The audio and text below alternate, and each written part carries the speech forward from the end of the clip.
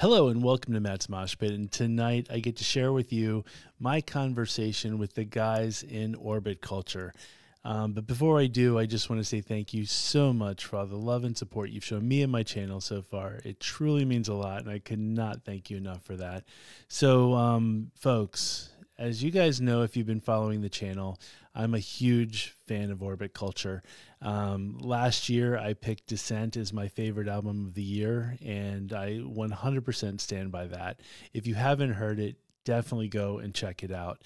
But yeah, I found out that the guys were coming to my area, and the moons and the stars and the planets all aligned, and it worked out to where we could sit down and have a great conversation, and I'm just so excited to share it with you guys.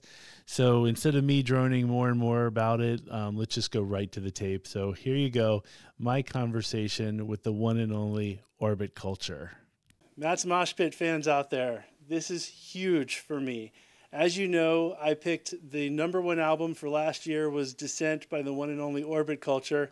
And now I'm here with Orbit Culture. How crazy is that? That is the coolest thing. It's all thanks to you guys. So thank you so much for all the love and support you've shown me and the channel. It gets me into cool situations just like this. We've got Chris, we've got Nick, and we've got Fred. And so, welcome. Thank you so much. And thank you so much for sitting down with me. Thank you for having us. So I've got a whole bunch of questions here. And first of all, congratulations on signing with Century Media. Thank you. So I imagine when you guys left Seek and Strike, there was probably a ton of labels after you guys. What made Century Media stick out to you guys? I think it started. They started to come out to a lot of different shows that we did, and they were really knocking on our door all the time. And we've always been like, the key to our camp is not to talk business or anything. It's just that you have to show your human side first. Yeah. And it took a lot of work for them to, unlock that. But yeah, I think in the end they showed us the most, what it's called, like, or something. Attention, maybe. I don't know. Yeah. And drive to really, and obviously we have been very cautious about, like, we still want to keep the creative control and all that, and Century listened to us in that way. So yeah. Awesome. And I will say you guys are amazing to your fans. And just throwing me out there, there's a funny story that goes in line with the label signing. So I got tickets to the show just on my own as a fan, and I was Thank you. I figured, hey, I got a channel, let's try and see, And so I sent an email out to Seek and Strike, and I basically, and I got a response that, quite frankly, it was a nice response. I'm not going to say anything bad about them. It was pleasant, but it was one of those that I have a feeling they kind of read through, and they were like, let's, we'll see when the time comes. And I just figured, okay, it is what it is. And then, like, the next day, you sent me an email and was like, yeah, let's do it. And I'm like, that's so awesome. I was like, yeah. And so then the day after that, it got announced that you guys left Seek and Strike. And so, of course, I looked at my wife and I was like, that's because of me. I was like, they must not have felt that they treated me properly, and now they left. And I know it has nothing to do with me, but that was, quite frankly, I told them. Absolutely. It worked with the wife. It made it seem like I had some kind of cool power. But anyway, no power. My camera person, she's saying no. So anyway, there's so much I want to cover with the tour and all of that. How's this tour going so well so far? I think, especially here in the US, it's the best tour for us we've done. Yeah. Awesome. The Machine Head crowd and also Fear Factory crowd seems to be digging what we do. During the first song, they were like, what the hell is this? But at the end of every set, every night, they seem to be raising their horns and shit. So yeah, awesome. I think we're winning them over.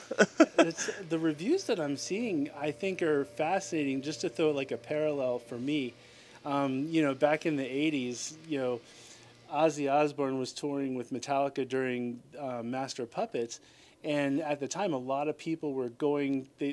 who doesn't love Ozzy? Like, so not to throw shade to Ozzy, but people were going specifically to see Metallica, and I'm not going to lie. This is the case for me, and I've seen a lot of other people that are saying, I'm there to see Orbit Culture, and it's just amazing That's that so you cool. guys have been able to do that. I mean, we try to read a lot, of the comments and stuff online, but the more we play and stuff, the less time we have to do that kind of thing. But we've really felt it in the crowd, the atmosphere. Like there's a lot more Orbit Culture shirts in the crowds these days, so that's cool. Yeah, that's fantastic. So when you guys have toured America a couple times at this point, so you've been back and forth, I think, with 3 or 4 times. Fourth time, I think. Yeah. I'm a big fan of like food. Yeah. So is there something that like food wise when you're going around going around America, like is there a specific food you look forward to that you don't get in Sweden or in Europe, or is there something that like you're like, oh no, we're in America, I can't get whatever? I mean, for me personally, I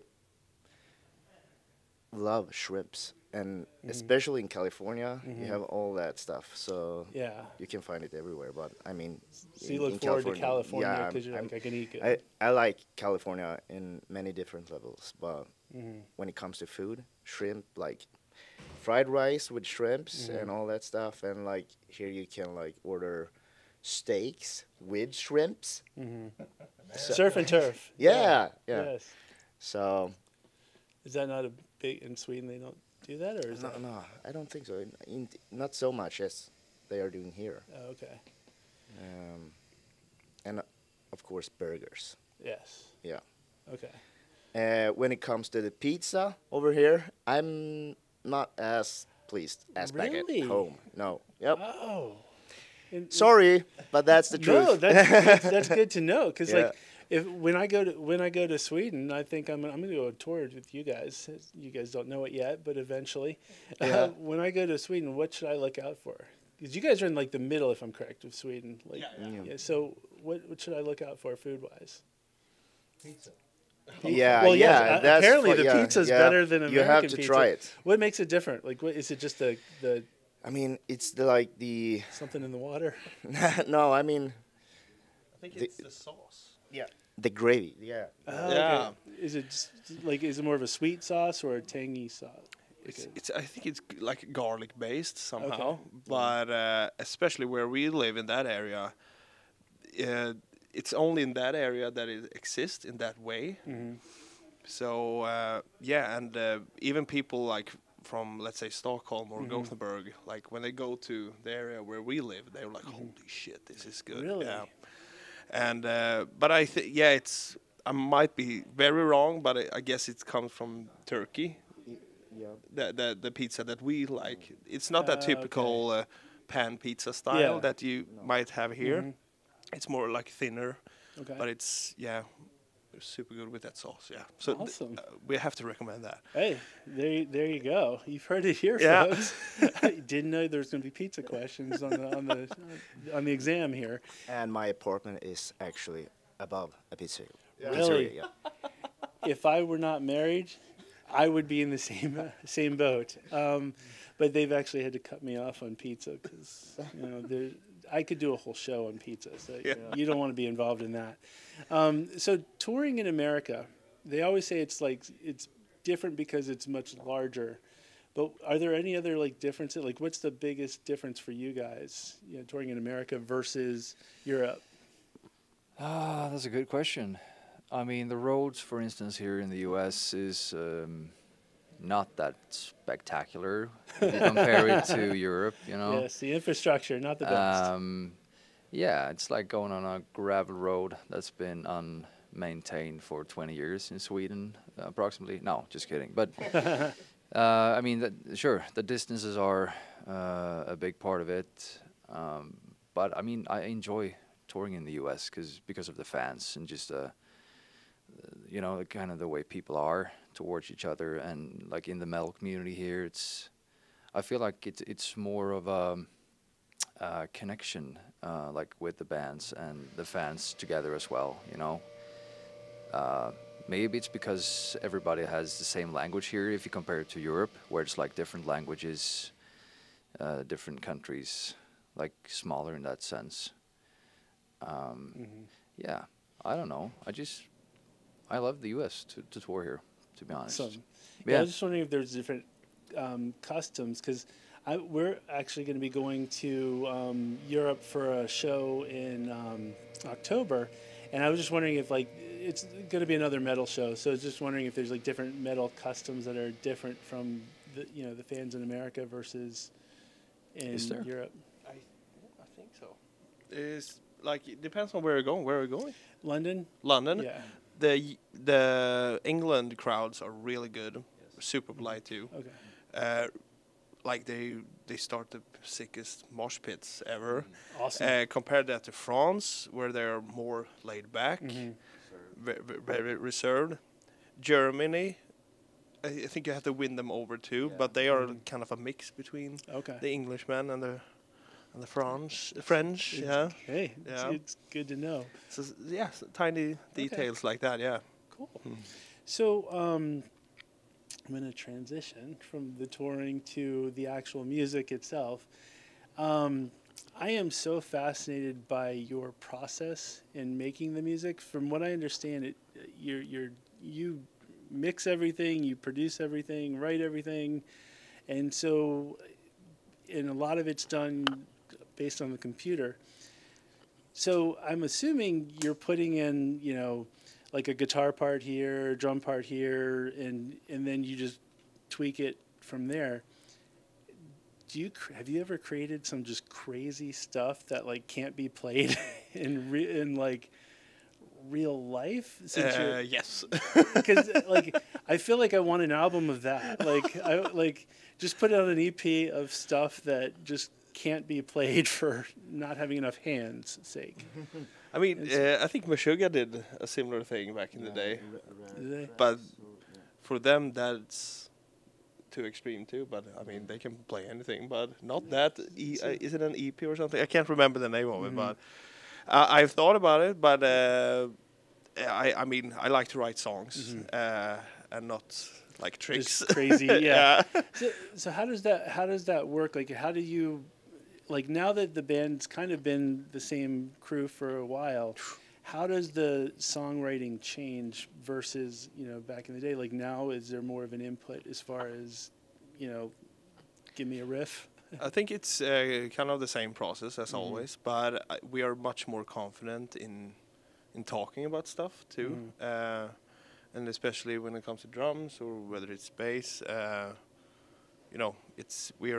we trust each other more. I think because we have.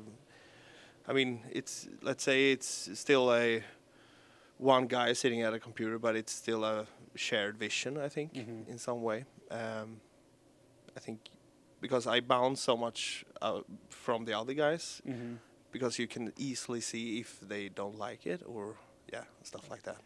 If it's interesting enough.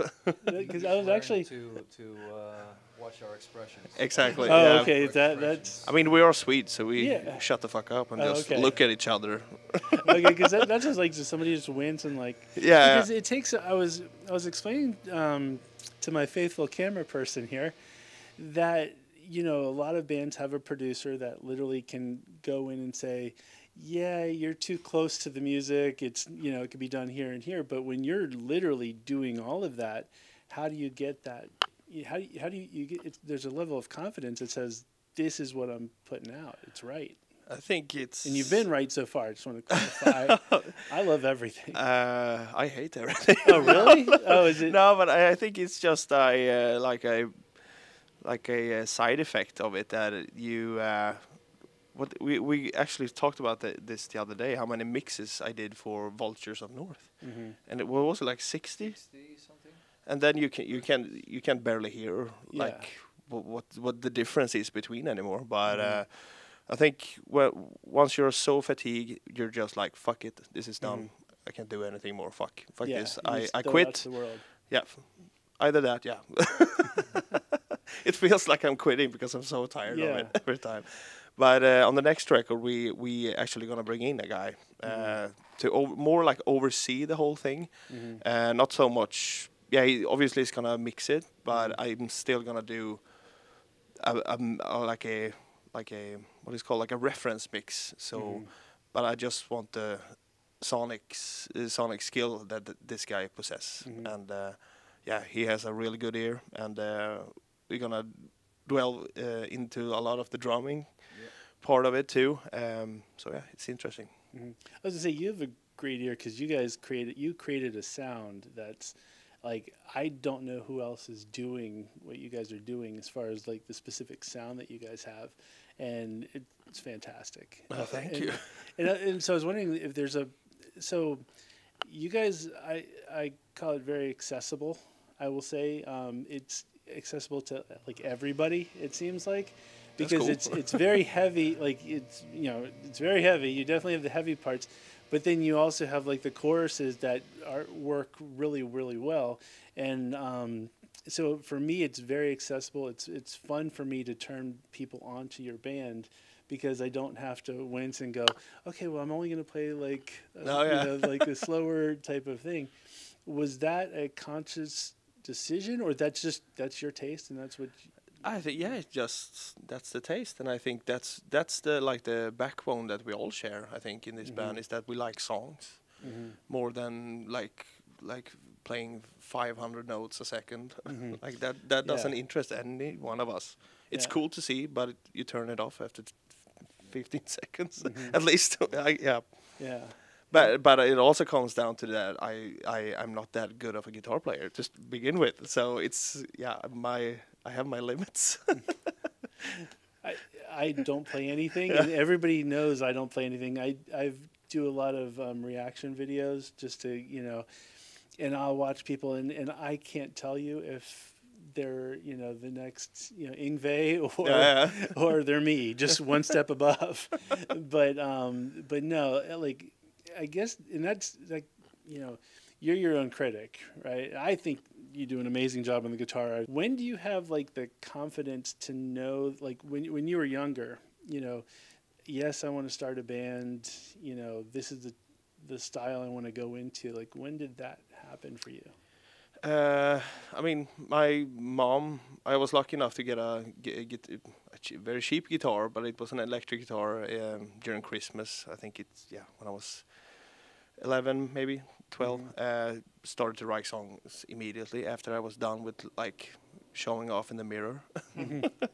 So I started with a software called Guitar Pro, and started just pushing numbers, which then became like MIDI sounds. But then I like asked my mom, "Can I get a audio interface, please?" And that's when I found like Easy Drummer and Superior Drummer and stuff from Tune Track, and I've been hooked ever since. I'm very thankful. It's cool. You guys too. When did you guys start playing instruments and realizing I'm going to be in a band? Forget anything else in life. This is what's up for me. So for me, I've always played like instruments. For like just if there's an instrument, I'll see how it works and stuff like that. But like the turning point for me was, I think, when I was about 12 years old or something. My cousin showed me the Rock in Rio DVD with Iron Maiden, and I just saw that. I was like, oh shit, that's dope. I'm gonna start play bass. So I did. There you go, Steve Harris. Yeah. That actually, that's my Iron Maiden is the reason I started this whole channel. Oh shit. Like you never know when you find music, and I was the biggest dummy because I grew up listening to hard rock and metal. Never once listened to Iron Maiden or Judas Priest for that matter until like 2 years ago. I had free tickets to see Iron Maiden on tour. Changed my life. Now I'm like I'm in the fan club. They do that to you. Yeah. That's what they do. And I bought a bass, and I wanted to be the next Steve Harris. And she hates the fact that I have not picked up the bass since. Oh shit! I need to though. Yeah. You have to tell that story. Oh the oh yeah. Okay, so we did our probably biggest show there at Grass Pop in Belgium this summer. And after this, yeah, it was amazing. And you know, we walked off there, and I think everybody was like, "Fuck yeah, this was great," you know. Yeah. So after that, we went out and we had a few beers with some friends that actually come from the U.S. to Belgium to see us, among other bands, obviously. So yeah, we went from there and we got separated somehow, and I walked to the green room area. And I tried to call my guys, and nobody was answering, you know, because festival and the mobile services are kind of down, you know. So I stood there kind of pissed, like, where the fuck are you guys? And I stood with my phone like this. I was like, all right, fuck it. Put it down my pocket and watched up like this. And I was like, is that Steve Harris? And he was, you know, he stood there talking with some guys in the backstage area, because I think, yeah, they must have played with British Lion, his side project. Yeah, so I just walked up there and like, excuse me, Steve, you know, like a Swede. Yes. Can I take a picture? And he was like, yeah, sure, mate, you're all right. Super cool. Yeah, super cool, yeah. But I was just, you know, like shaking my ass off. Yeah, that was so weird and crazy. Yeah. That and I do want to get to, Chris, how you started, but it does. One of the questions I had further on down the line is I always wonder, like, the level you guys are at, you guys are blowing up, you're playing all kinds of different shows, and you have those festival dates where you have the possibility of meeting your hero, like meeting who got you into it. And so I always wonder, did you meet your hero, but also did they let you down anyway? Like, because they always say never meet your heroes, but right, you know, and if they exceeded or matched, but you got to meet Steve. I did, yeah. So that was unreal. That's awesome. And yeah, you know. And so you Highlights. got the picture proof, right? Yes. Awesome. Of course. Awesome. Niklas? Yeah, where were we? Oh, I'm sorry. Meeting your heroes. Have you gotten a chance to, like, who was your biggest, like, musical hero? James Hetfield. But I'm scared to meet him. Really? Is it just... No, I think I would just fall down and cry. I don't know. No, but it's hopefully someday. But yeah. Do you know if have you gotten any word from that camp, whether they're even aware or? I have no clue, man. Okay. I don't think I want to know either. Yeah, Chris. Yep. I have never met my hero, but it would be Dave Grohl. Okay. Yeah, and I'm kind of in the same spot as Niklas. I don't know if I could handle it, or if I don't know. I've heard he seems like a very down to earth guy, like doing all these good things and all that stuff. So, yeah. I will say I grew up right where he grew up. Yeah? Like, yeah, right. Probably about 45 minutes from here is where, you know, when back in the Nirvana days, I would see him, and like when I was in high school, you'd see people that like were much closer to Dave than I ever was, but I'd see him like driving his motorcycle back and forth, you know, down the street, but literally grew up in the exact same area that he grew up in. I can say I was that close to him. Close to him, but I never met him either, but it'd be the same situation. So we got to make that happen. What? I know I've got some friends that we'll Jesus. Yeah, we'll have to pull the strings, but Getting all sweaty here. So Dave inspired you. From the drums, that's like when you saw. I mean, my mom and my dad, they are like. How should I explain it? Like, they are really into music, like all that stuff. They went to festivals and took me to festivals when I was a kid. We had a festival in my hometown. There I grew up, and we started I started to go to that festival when I was like a kid with them, of course. They didn't play any instruments or anything like that, but they just like, I'm guessing they were trying like to here you have a guitar, maybe he will be interested in that, or like. I wasn't interested in the guitar playing, but I got a guitar. But then I saw Dave Grohl, Mm-hmm. like MTV Live and Loud with Nirvana, and that was like, You're like, I'm done. yep, That's, that is what I will do for Mhm. the rest of my life. And I was like 10 or 11 or something. So I started playing drums 1998. yeah. Yeah. You guys, like I said, it's amazing because I see like, I feel like I see you guys' future is just blowing up beyond, just because I was telling somebody that I liken you guys in your stage from what I can see, and granted I'm not an expert, but from what I can see, just to use like the Metallica reference, where they were right around like Ride the Lightning area, but like people are definitely going to see them before the headlining band, but obviously the sky's the limit from a Metallica trajectory, and so when do you guys like? I think you guys are in it. You guys are living it day to day. Do you guys see the upward trajectory, or is it because you're living it day to day? You just see, I just do this every day. It's just what I do, but I don't necessarily feel the rise, because it seems like you guys are growing huge. Um, I think I'm me personally. I'm just here to play drums, Mm-hmm.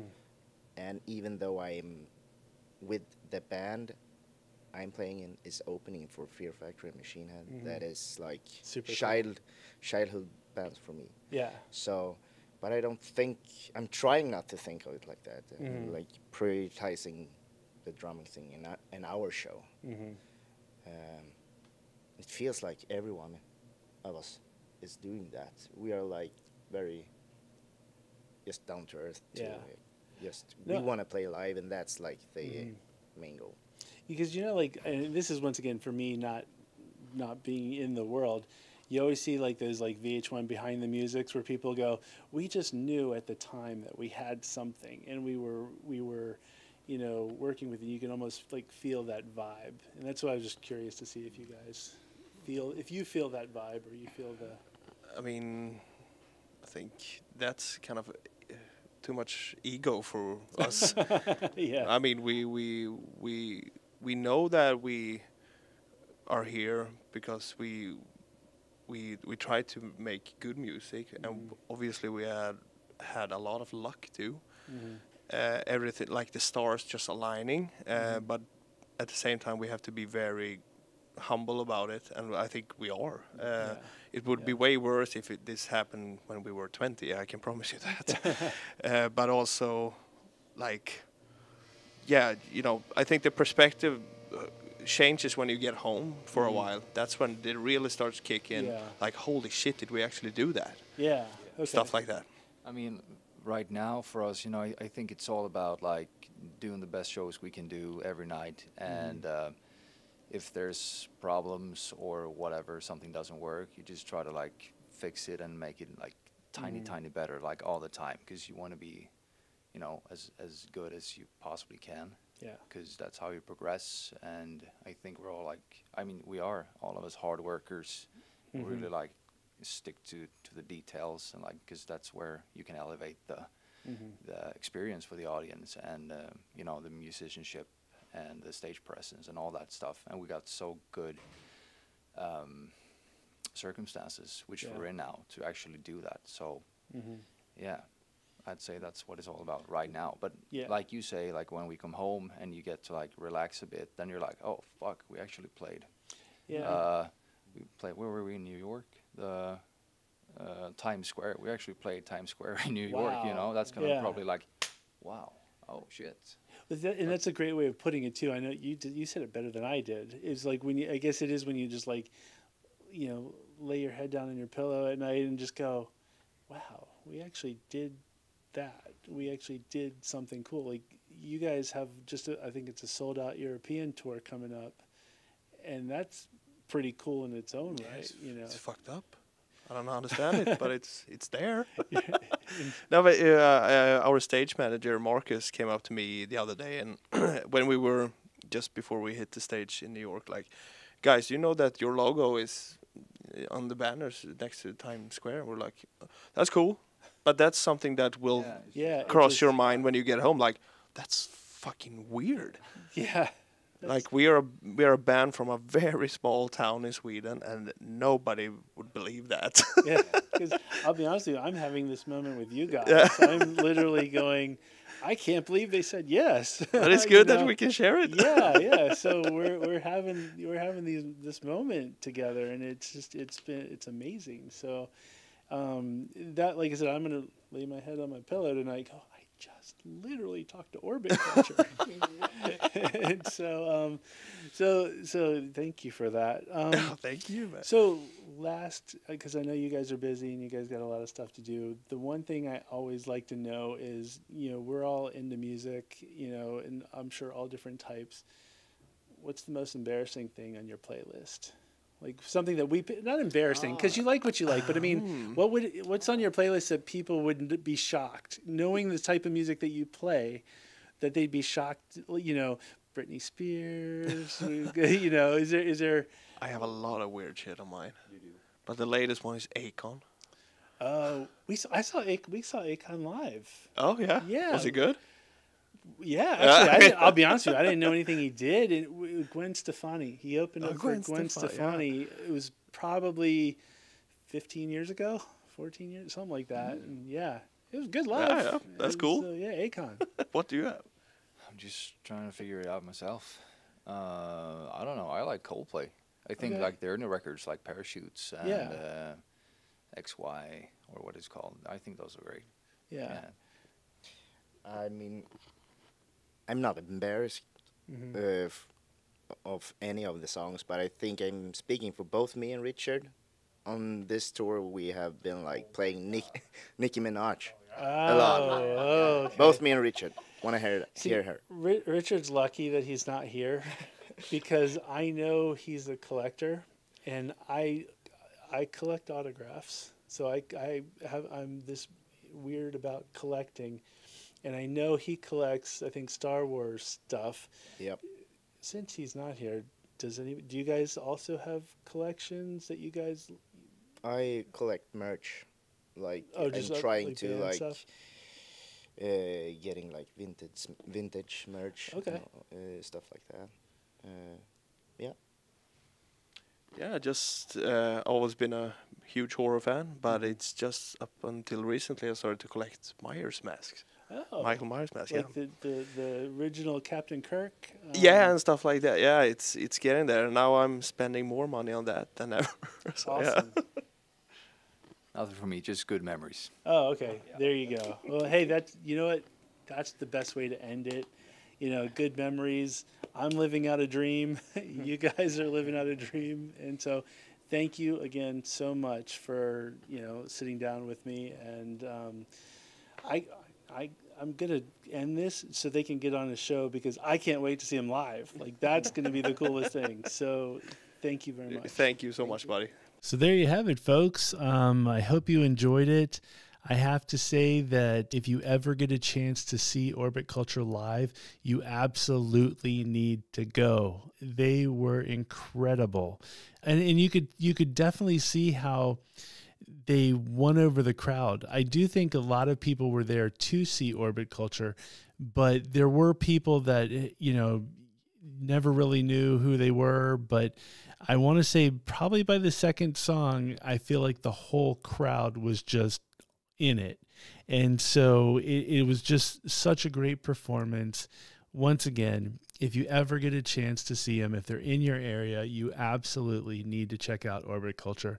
They're so good live. And I will say, nicest guys in the world. And they treated me with like such respect. They were just super cool guys. Their crew was fantastic. I want to give a shout out to Ben, who is their social media person, but also their merch guy. The guy is just, top notch. They're just all around great people. So really, please absolutely go out and support Orbit Culture. They're fantastic. And yeah, make sure you check them out if you haven't already.